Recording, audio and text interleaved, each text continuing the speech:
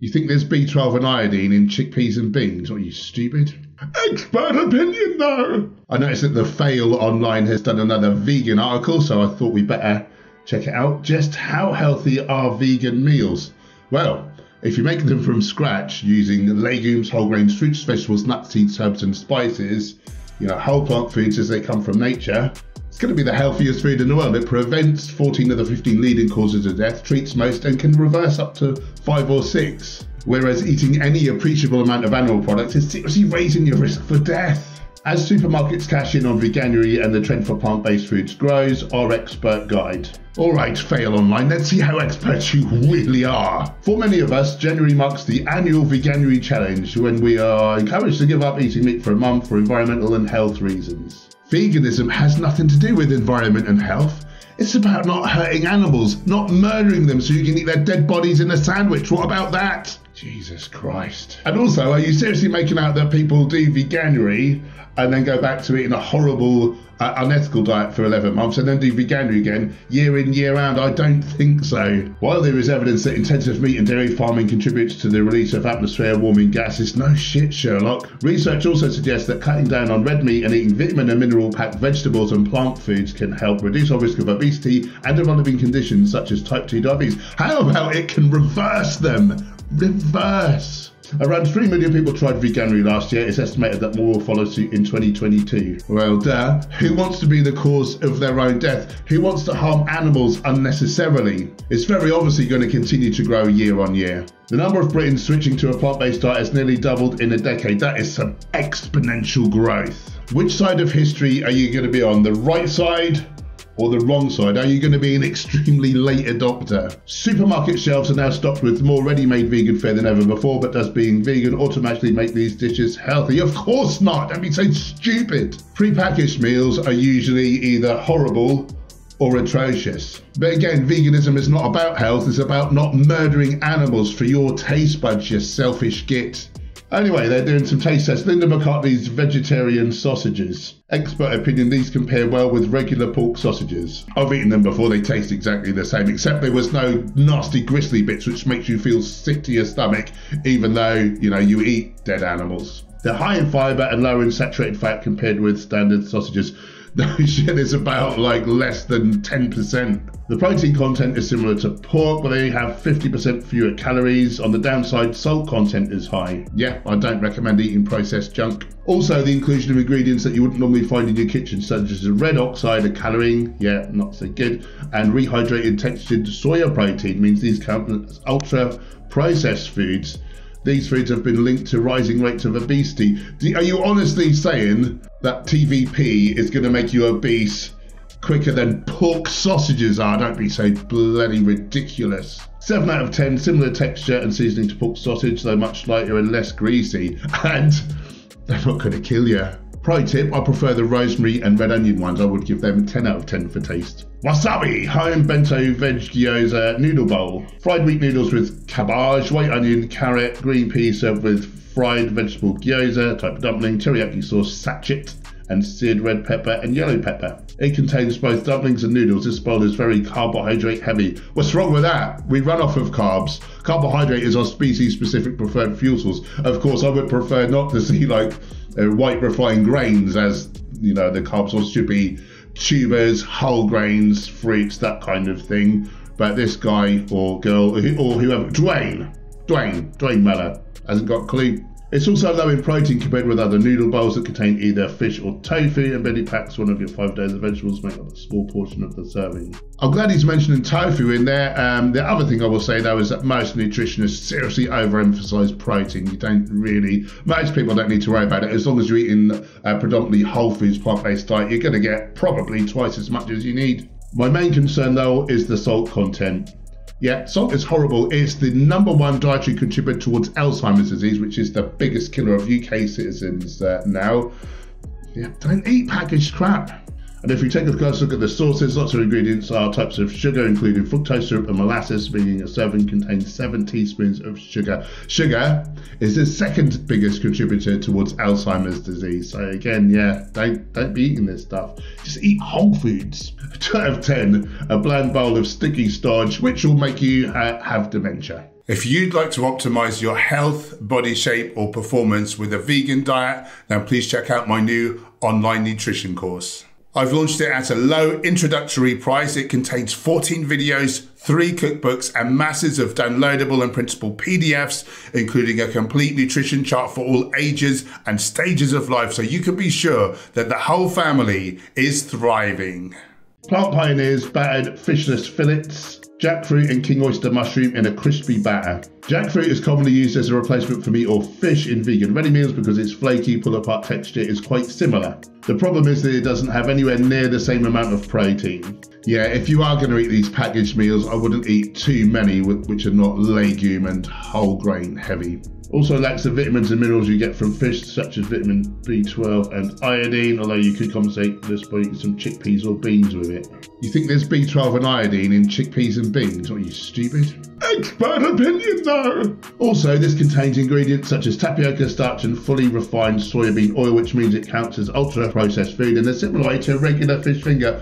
Oh no, my vegan fish fingers are ultra high processed, like the fish fingers that I'm displacing anyway, except I don't have to murder 2.7 trillion sea creatures every year to fill my greedy guts. 4 out of 10, fish-like texture and slightly fishy taste, but not very filling. Slightly fishy taste. Ew. Foodology 5-a-day plant pot chili verde. A super nutritious plant-based twist on a classic chili. 5 of your 5 a day, fat-free, high in fiber and vitamin C.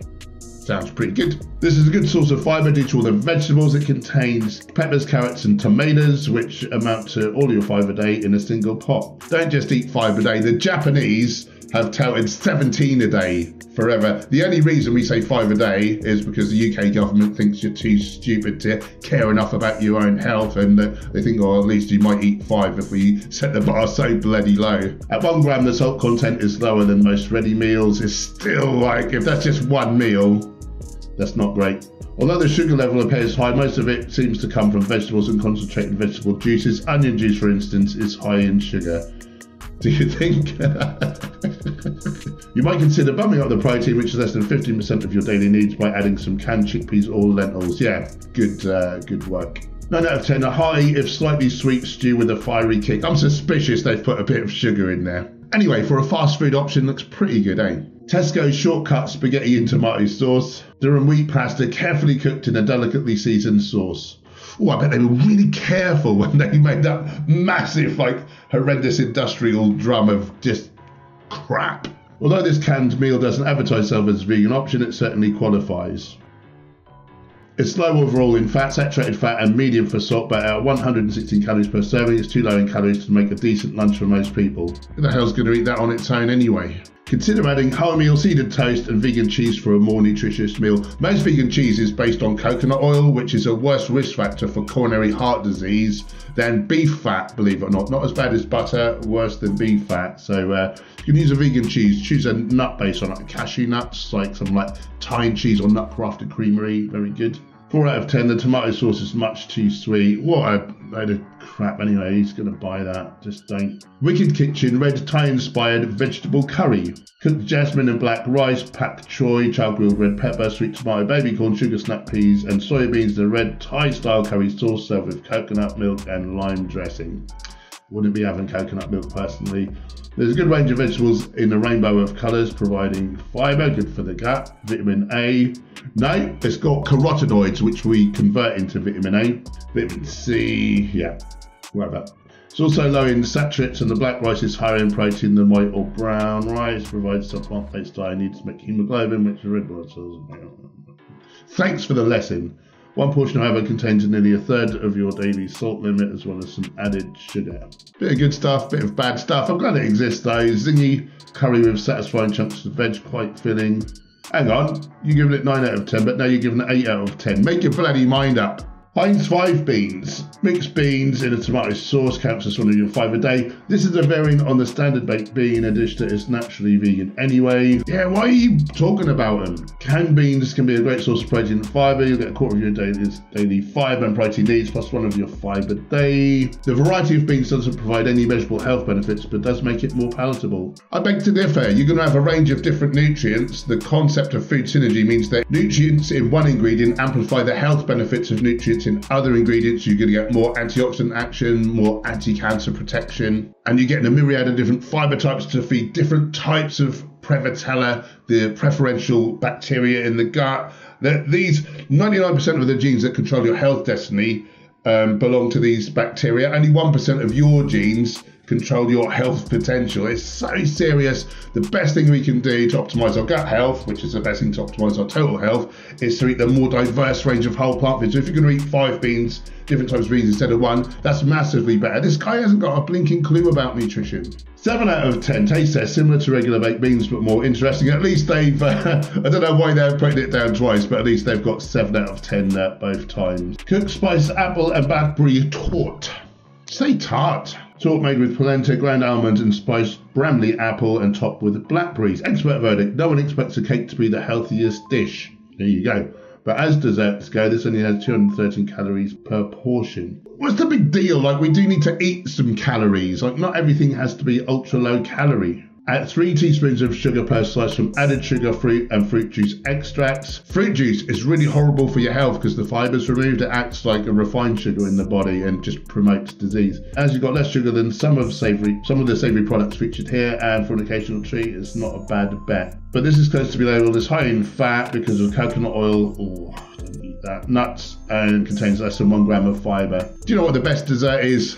Fruit, real fruit, whole fruit, delicious mangoes, bananas, strawberries, all the peaches, all this lovely mouth-watering fruit, super healthy. And then just add in a little nuts and seeds for some healthy fats. 6 out of 10, light and almondy with a cake-like texture, quite Moorish, 9 out of 10. Ginster's corn vegan peppered steak slice. Marinated corn with potato and onion cooked in pepper and coconut milk again sauce. Get that processed coconut stuff out of here with a hint of mustard wrapped in a light puff pastry. Corn is made from mycoprotein, a type of fungus. I think you'll find is some protein that they've extracted from mushrooms or fungi, which is a source of fibre and actually contains more immune boosting zinc per 100 grams than the beef burger. And none of the fat, trans fats, cholesterol and heme that drive disease and kill like more people than anything else you can think of. However, mycoprotein has much less vitamin B12. Why would it have any and fatigue-fighting iron than beef mince? When I worked as a nutritionist and wrote plans for people, I used to get 3.5x the amount of iron they needed without even trying, just from eating the range of plant foods. When we have adequate plant iron, our intestines block the absorption really well. If we get too much heme iron, that's highly toxic. It drives heart disease, some GI cancers, diabetes, and our bodies are only about 1/5 as efficient at blocking it. Iron overload is a thing and it's really horrible. Hydroxyl radicals, the worst type of free radical, comes from heme iron. No one is dying from deficiencies. No one needs to eat heme iron. We need plant iron. It's much healthier. While a slice is probably slightly healthier than a similar meat product, it still contains nearly 20% of your daily salt intake, 50% of your daily saturates. Overall, not a very healthy option. Pasties, they're not healthy. Who knew? 3 out of 10. Crispy pastry filled with a peppery sludge. 4 out of 10. Marks and Sparks Plant Kitchen Vegan 3-cheese stone-baked pizza. A stone-baked pizza pays topped with tomato sauce and a trio of cheeses. This vegan cheese pizza is slightly lower in fat and calories than the standard version, but contains exactly the same amount of salt and saturated fat, more than half a woman's recommended daily intake and over 1/3 of a man's. The saturated fat comes from coconut oil-based vegan cheeses, which count as ultra-high processed foods linked with obesity. Worse still, coconut oil's long and very long-chain triglycerides, which are found in animal products, by the way, drive heart disease, our #1 killer, stroke, Alzheimer's disease. Why aren't you talking about this? These cheese pizzas are much lower in calcium and protein than standard ones. Well, dairy calcium is only 30% bioavailable. If you look at dairy milk versus a similar amount of kale, there's about twice as much calcium in the kale, and it is 70% bioavailable versus dairy milk's 30%. Get a clue? 4 out of 10. A nice pizza with a slightly artificial cheese taste. 7 out of 10. These numbers are really arbitrary, aren't they, son? Plant, live, mushroom and chestnut burgers. They love a bit of it, although I do have it on good authority that they're intimidated by the dirty pigeons. A seasoned mix of mushrooms, potato, chestnuts and onions. Expert verdict, these are low in saturated fat and medium rated overall for fats. Salt, says Claire Thorntonwood. They do, however, have only about 25% of the protein you'll find in a beef-based burger, but none of the cholesterol or trans fats, which are the things that are actually killing us, and very little of the iron or zinc needed for a healthy immune system. Yeah, just eat real food instead. So while there are some pluses, you'll need to think about topping up on protein in this meal. Is this woman like a bodybuilder or a powerlifter or a strong woman or something? 7 out of 10, delicately flavoured with decent chunks of chestnut. 6 out of 10. Bowl, fresh veg pot, creamy Japanese katsu curry. Sounds delish. Char-grilled sweet potatoes, brown rice and edamame beans in a creamy katsu sauce with hints of warming ginger. Source of fibre, 2 of your 5 a day. This is low in fat and a great source of fibre at 10 grams a pod, mainly from the beans and brown rice, providing a third of your daily needs, says Claire. If you think 30 grams of fibre a day is a good thing to aim for, you're woefully mistaken. The more fibre we eat, the less all-cause mortality, stroke risk goes down, and there's no upper limit, like the more the better. 30 is a very paltry amount. In fact, ancient man and some modern tribes people eat up to 150 grams a day every day. I've eaten up to 160 a day, and look at me, I'm a specimen. A mix of leafy greens, sweet potato and carrot probably counts as 2 of your 5 a day, although exact quantities aren't stated. Some greens like kale or the crucifers are great when you pre-chop them. It's good to pre-chop them because you create more sulforaphane, which is really like an anti-cancer, like it really boosts your liver enzymes. However, when you pre-chop things and leave them for hours or days, you get these exotoxins produced, and these negate the anti-inflammatory effects of these vegetables. So it's not really a great idea to consume these. When you're chopping your crucifers, leave them 40 minutes before you cook them. And with allium vegetables like onions, garlic, shallots, carrots, leeks, that kind of thing, chives, chop them and leave them for 10 minutes before you cook them, and then you get much more of their allicin. Plant pioneers lasagna. What is it? Layers of rich soya ragu, pasta and silky white sauce. This has 2/3 less saturated fat than you'd get in a regular beef lasagna, which is good as too much saturated fat has been linked with being bad for heart health. No shit, Sherlock. It's surprisingly high in sugar at 12.9 grams per serving. While some of this will come naturally from the ingredients, some is added sugar, e.g. barley malt extract, which is used to enhance flavouring, colour, rapidly broken down and digested to form maltose, a type of sugar. Don't eat too much sugar, people. This meal also lacks the iron you get from red meat, but at least it won't kill you. 5 out of 10, bland and rather slimy, although the soy mince has a similar texture to real beef. 4 out of 10. I'll give this article 0 out of 10 and -1 out of 10. Marks and Sparks, plant-based kitchen, sweet and sour, no chicken. Good, you leave those chickens alone. What is it? Tender pieces of pea protein coated in a crispy batter, eggless fried rice and sweet and sour sauce. This has moderate amounts of protein and fibre, although you could increase these by adding some fresh veg or edamame beans to your plate. It's not called sweet and sour for nothing. One serving has over 30 grams of sugar. What a surprise. More than 7 teaspoons, in fact, which exceeds the recommended daily limit. My recommended daily limit for refined sugar is 0. Like most vegan alternatives, it also lacks the iron and B12, which you get in a meat-based version. You know the B12 that you do get in meat? It's a freaking supplement anyway. Why do you want to eat foods that drive the leading cause of disease in humans when you could just take the supplement directly? Cut out the middleman. 3 out of 10, stodgy and tasteless protein balls in a sickly rich sauce. Sounds delish. And last but certainly not least, cooked roasted vegetable and chickpea curry. Oven roasted peppers with cauliflower and spinach in a gently spiced chickpea and lentil sauce. This provides a decent amount of protein, over 1/6 of your daily needs, but it's not 1/6 of my daily needs in a serving needed for muscle building. How many people are actually building muscle? Let's be honest. 7 out of 10, delicious filling and mildly spiced. 9 out of 10. So what have we learned? We already knew that processed foods are too high in salt, sugar and often coconut oil to be healthy. The so-called experts that the Daily Fail hires are just not experts at all now, are they? And they just throw up any arbitrary number to score their dishes. Now click this.